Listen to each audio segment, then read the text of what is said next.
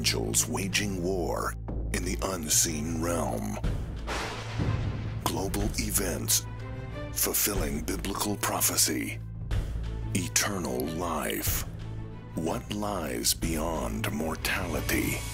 From analyzing the paranormal from a biblical worldview to the discussion of cutting-edge science and technology, conspiracy, discovery, special investigative reports.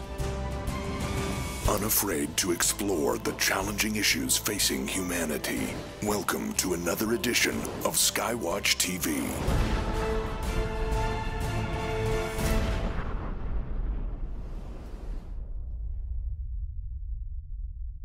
One of the most interesting, and I would say best, Christmas discs, CDs that I've listened to in recent years is the one we're going to be talking about today.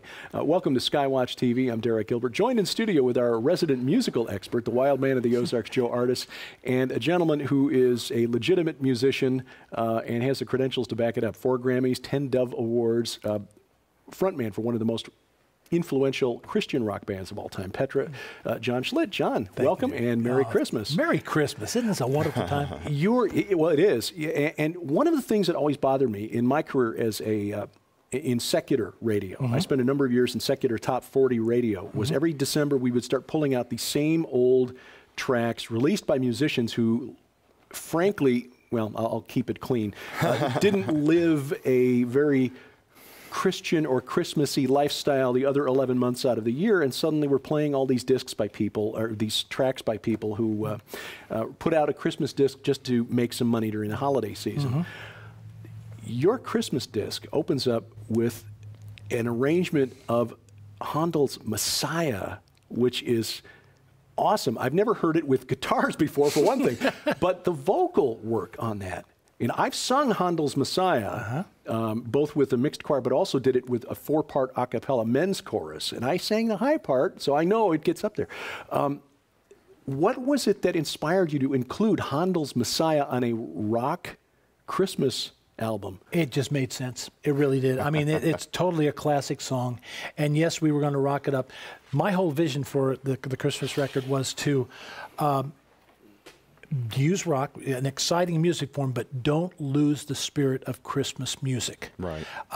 A lot of bands will go in and, rock, and just the whole idea of the Christmas spirit is lost. Yeah. Heavy metal, joy to the world. Exactly. Or just the things that don't even talk about the Christ in Christmas, simply having a wonderful Christmas time. Right, right. Just things like that really rock around the clock. Santa baby. I mean, it's just I wanted to honor the spirit of Christmas music. And in doing that, we would take traditional songs. They were all traditional. We had one original, and do it with energy because it was rock, and sometimes, in a lot more subtle type of energy. But it was a rock album, a Christian rock album, honoring Christmas music. And Handel's Messiah, I mean, you couldn't get more traditional. Oh, no, absolutely. And on top of that, my son-in-law, my producer, goes, Dad, you can't do this anyway. So you'll do the first part, and then we'll get ladies to come in and sing. I says, oh no, we won't. This is my record. We'll do it I'll do it myself. So it was it started out as a joke, and I sang all the lower parts and that. In other words, all the voices are me, which I thought was very appropriate. It wasn't a self-gratifying thing. It just, because it was my record, and I'm a singer, I should cover that. And then we started going to higher notes, and he figured about halfway through we'd have the girls come in and do it that. I said, no, we're not. He said, I can do that. He said, no, you can't. Yeah, I can. And we go through that. So I did that, and he goes, wow. And he goes, you can't do the next one. Oh, yes, I can. And I do the next one. About that time, he started going, maybe he can. He starts getting out his phone and taking pictures of it, or actually video of it, to prove to people that it really was me. And the last note, he goes, okay, hold it. Don't do anything. He puts the camera and shows it on and puts the video on, and I'm hitting the high note, and he goes, I can't believe it. And you got to understand, Dan is very, he's seen it all, kind of thing. And he starts laughing, and he says, I got it on camera. I got it. This is going to be so funny. He goes, and it worked out really well. And his version of it, his design of the song was really relevant for where the music was. Very different, very, very, to me, new sounding, but with respect. And that was, I think, well achieved. We have heard in some praise band settings where there was guitar added mainly to glorify the guitarist and not to glorify the song. But the Hallelujah Chorus, as it's on your disc, the Christmas Project, I should mention the name of the disc, the Christmas Project, is really uplifting and wonderful. What was that high note? I'm just curious. I don't know. I'll be honest. Probably I don't best know. not to know if you're thinking about it. Yeah, if I start thinking about it, all I know is when I have my Christmas, when I do my Christmas tour, which is like most of November and December, I do it as an encore. Just because most of the time people, are you going to do Handel's Messiah? I don't know. I'm not sure yet. And so I do as an encore, and it's a great payoff. And for folks that know about music or know about touring and the live shows, it is a very satisfying payoff. It's like the final thing you remember. Go, that was so cool. Doesn't matter anything you did the rest of the night, but as long as you did Handel's Messiah, okay. The other songs on here, Do You Hear What I Hear, Little Drummer Boy, Oh Holy Night, God Rest Ye Merry Gentlemen, Good Christian Men Rejoice, all very traditional songs, but done with a contemporary feel. When you were going through the list of possible songs for the Christmas Project, what criteria? Are these just your personal favorites, or are these the ones that spoke to you lyrically? Or about half of them are my personal favorites, and the other half are Dan's personal favorites. That I have to say that, yes, it was a selfish thing. These are songs that we really felt that would be very adequate for. We didn't want to do the ones that everybody always does all the time, although there were some that we had to because they're so traditional. If you don't, it's not a Christmas record. So now Dan wanted to do Little Drummer Boy. I really didn't want to. I didn't. It sort of, to me, it fit in that category where everybody does it. I'm just tired of hearing it. But boy, when he gave me his tradition of it, it was, oh my gosh, it truly is probably one of my favorite songs. It's mind-blowing. I mean, there's nothing like it. Yeah. And then talking, because this is a TV program, we're able to show the video, and the video is ridiculous. I love the video. It's and it was a gift by Sailor Brothers, who are a great team that go out and do a lot of sports videos, for teams and stuff. And they are very heavy-duty Christians, and they heard the record, and they said, "Oh, can we do Little Drummer Boy?" I said, "Okay, sure. Yeah, I'd love to see what you did." And they did an amazing job. And we'll give you a chance to see that right now from the Christmas Project, John Schlitt and Little Drummer Boy.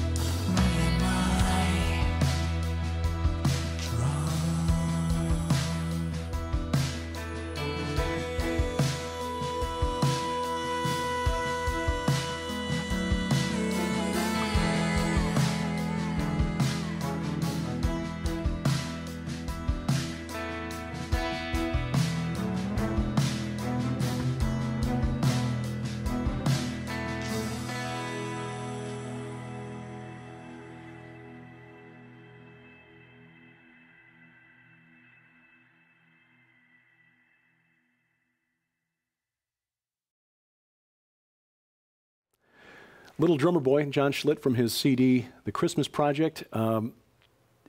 That song is, it's you're right, it is done a lot, but it is so uplifting that it's, if you can get a good arrangement of it, you can really put yourself into it. And again, I don't want to talk too much about it, but Dan is my secret weapon. Dan, my son-in-law, yes, but truly is one of the best producers, at least for me. He really understands me. He knows how to get the vocal arrangements out, and he is very fresh in his thinking of designing music.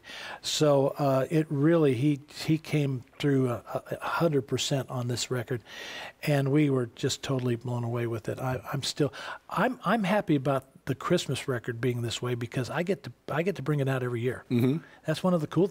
It's one of the bad things and one of the cool things about Christmas record. You could only feature it 2 months of the year, but you get to bring it out every year. And it's not. It won't. I don't think it will age. So I'm pretty happy with it. Well, the thing that impressed me about the disc was that all of the tracks on here have a message to them. Absolutely. They're not just something with, let's put some bells in behind it and we can sell it at Christmas time. The original song in here, What Christmas Needs to Be, what's the origin of that? I mean, it's pretty self-explanatory. If you listen to it, you'll see that it basically reminds you of what Christmas used to be before big stores got a hold of it, before all of a sudden Christmas storefronts are all Christmas before commercialized the daylights. Yeah, before Halloween has even started. You got Halloween on one side of the store and Christmas on the other. It's that kind of thing, and I understand because I'm a capitalist. I'm okay with that, but it just sort of stole away the spirit of Christmas. And what we were trying to do is give the vision of how it used to be, and the way it used to be, Christ was the center focus of Christmas, and not what you were going to get and what kind of special, are you going to get the special toy of this year? Although kids are kids, of course they're going to think of what's under the Christmas tree. I love that. I think that's fantastic. But when adults start thinking more about what's under the Christmas tree than Christ, that starts to get a little edgy for me. And so it was just sort of reminding us that there was a time when Christmas was absolutely all about Christ, and that's how it should be now. We talked in a previous conversation about how your grandchildren have impacted you, and how do you, well, I guess it's a two-part question. How have they impacted your view of Christmas, and how do you try to keep Christmas at the center of the holiday for them? Very tough. As a grandfather, it's tough. As a parent, it's tough. I want them to experience the joy that I got as a spoiled U.S. citizen. But on the other hand, they need to understand. We absolutely make sure they understand that why the star. That star is about the star that led the wise men. You got to make sure that they hear the story of Christmas. So you got to understand. And when we go to church, we find the right kind of church that will tell the story. The story needs to be told. The story of Christmas, it's the most important story in the history of mankind. Well, besides the crucifixion. So, I mean, some would argue, there's two major important stories of mankind, and those are the two. When you were a kid, how was Christmas in your household? Are things different now? Are you trying to recreate what it was like for you then, or? I want my grandkids. I want my grandkids to totally know, in the name of Christ, Christmas. I want them to have beautiful memories. I'm an American. I'm a capitalist. I want them to enjoy that. But on the same hand, I want the whole day is, getting together with family, having this beautiful celebration. It's sort of, and I know it's going to probably rock some people's boats. It's sort of like a Christian concert. An amazing, exciting time in the name of Christ. That is an amazing. It can be an amazing tool. Christmas is an amazing tool. Right. Very enjoyable memories that will live on forever. But we've got to make sure that we understand it's the name of Christ. It's in the name of Christ. The whole celebration here was about the fact that a little baby was born in 33 years to be the sacrificial lamb that gave us all the chance to see God. Right. I mean, that was a pretty major deal. Not to mention, in 3 years, he taught all mankind the reality of what truth is and what life is and what real joy can be through Jesus, through in God's vision. Right. I mean, he did a lot. Come on. Many of the songs in here, from the Hallelujah chorus, some of the older hymns like "What Child Is This?" "We Three Kings," "God Rest You Merry Gentlemen," are a couple 300 years old. Absolutely. Why did you choose to go that route instead of trying to come up with, say, 10 brand new Christian Christmas songs? We didn't feel we needed to. I wanted traditional. The traditional Christmas is so beautiful. You take it and you bring it a little up to date to where it's fresh for the next generation. And because they've worked, they've worked for 200 years or how many, who knows? They've worked. Why try to change something that works? And we did one original, which I thought was absolutely appropriate. And so there was no need to write new stuff. I loved the old stuff. It was pretty much celebrating what I grew up with, but in a fresher way. Well, as a John Schlitt fan for at least 2 decades, I feel like I'm getting my Christmas present a little bit early this year, getting to share the set with John Schlitt. I think that's quite a deal. Folks, he's fanatical. I just want you to know. I've been around him way too much. Yes. He's fanatical. Someday in glory, you have an opportunity to walk up to George Friedrich Handel. What do you say to him? Oh, boy, that's a good question. I think I would probably go apologize because he had his style and he wrote it the way he wanted to. And I think I'd go, was it okay? And if he says, 9, I say, I understand, I'm sorry, I had good intentions. But truth is, he probably will know my heart from the word go, and I won't have to say a thing anyway. But yes, who knows? I just did it the best way I knew how to do it. And let's face it, it's a classic. He wrote an amazing piece of art, and to change it to where us common folks can relate to it may have been a big insult to him. I hope not, but I did the best I knew how. As somebody who grew up as a with rock and roll in your veins, as it were, did you always have an appreciation for that type of music, the classic pieces of music that transcend the centuries, or is this something that's grown on you over the years? No, in fact, I'll be honest, I am not an old hymns type of guy. I would rather not hear them ever again. I understand there's very good use to them, and the church is used in amazing ways. I don't like them. This is a different story. Christmas is a different story for me. There's so much tradition to Christmas that I totally can relate to all of it. And churches, I take it back. I love hymns. Everything's great. But really, I'm not an old traditional type of guy. I like the new stuff that has more energy. And I like stuff that is passionate. Hymns are passionate, but they're musically for me, they're just repeats. All that it repeats, blah, blah, blah, blah, blah, blah, and to bring out the words that are amazing. But sometimes the music gets lost in it. So I'm sharing my soul. I'm sharing my heart. I'm sorry. But with that, no, those Christmas classics are a different ballgame for me.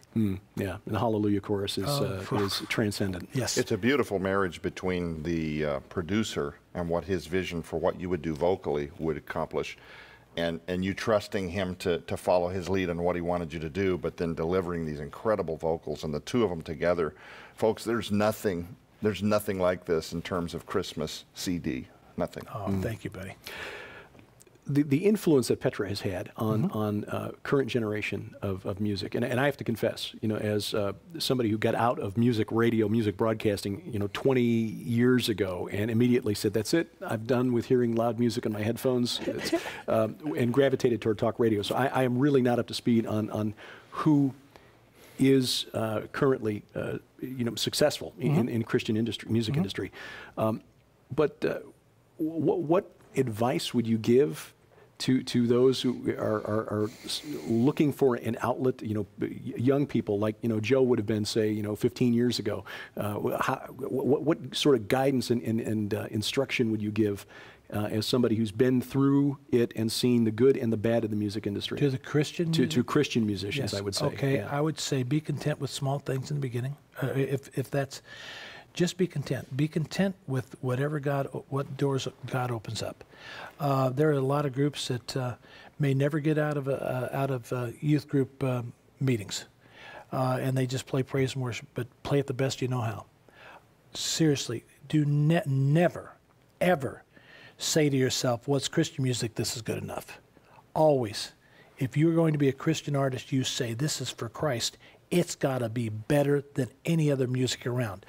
Now, you may not be the best musician. Okay, you know that when it's ultimately done, it's the best you know how, and it's not necessarily the best, but it's the best you could do. Do the best you can do as a Christian artist. Never settle for good enough. And in doing that, God will take it and honor it. And again, you may never be heard, but it's going to be the most satisfying musical experience you're ever going to do. And they're going, "Yeah, well, that's easy for you to say. You got to do." Well, I got to do secular side and Christian side. And if you want to compare, you're playing the secular side sometimes. Now, with us, it was a little bit different story. I actually played in bigger crowds than I did in my secular days. So it's a little unusual. But I truly believe the focus for you is to listen to Christ, listen to God, and do the best you know how. And He'll open the doors that are supposed to be for you. And He'll, praise God, He'll close the doors that aren't supposed to be for you because He's protecting you. Just be the best you possibly can be. Yeah, that's excellent. Yeah, and the protection aspect of it is one that I suspect many of young musicians would not really be cognizant of. I mean, you saw the temptations from the secular side. Yeah.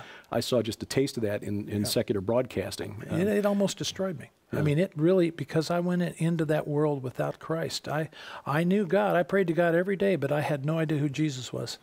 But fair game. Walked into a world that has nothing to do with Christ. And thinking, "Oh, I'm a good person. I'm not going to do that. I have no intention of doing this," and it fell right in the middle of all of it. As we're in the Christmas season now, yes. Aside from the gift that God gave the world, He loved the world in this way, that He gave His only begotten Son. What are the best gifts that you have received in your life, John Schlitt? My family. Real simple, my family. My wife, my kids, my grandkids, my brothers, my mom and dad. I know that God uses family members to show His love, and I couldn't be loved more. So that's it. That was an easy question. Was that one that, looking back on your life, was that something that you always appreciated, or was this something that I think I mentioned in a previous conversation, the spiritual 2x4 to the head, did it require a little wake-up call from the Holy Spirit? I would say that I didn't, I was a kid. I didn't really, I took my parents for granted. My brothers, we were always fighting, I had two brothers, and we weren't necessarily the finest boys. We chased away pretty much every babysitter we ever had, so we weren't the best kids in the world, but I did love them and do love them, and didn't appreciate them quite as much as I do now. We'll tell you how you can get a copy of John Schlitt's Christmas Project, a wonderful disc, traditional music with a contemporary feel to it, and again, the Hallelujah Chorus Transcendent. John, Merry Christmas to you. An honor. Merry Christmas, buddy. For Joe Artis, I'm Derek Gilbert. Merry Christmas to you, and thank you for watching as we keep watch. This is SkyWatch TV. We love Christmas music, and we hope you do too. We're proud to offer a collection that is a must-have for fans of the legendary Christian rock band Petra, the John Schlitt Christmas Collection, only from SkyWatch TV. This includes the Christmas Project CD by Petra's lead singer, John Schlitt, featuring his larger-than-life vocals on 9 traditional Christmas hymns and 1 original, plus a take on the Hallelujah Chorus that will knock you out of your chair. We'll also include John's solo CDs, The Greater Cause and The Grafting.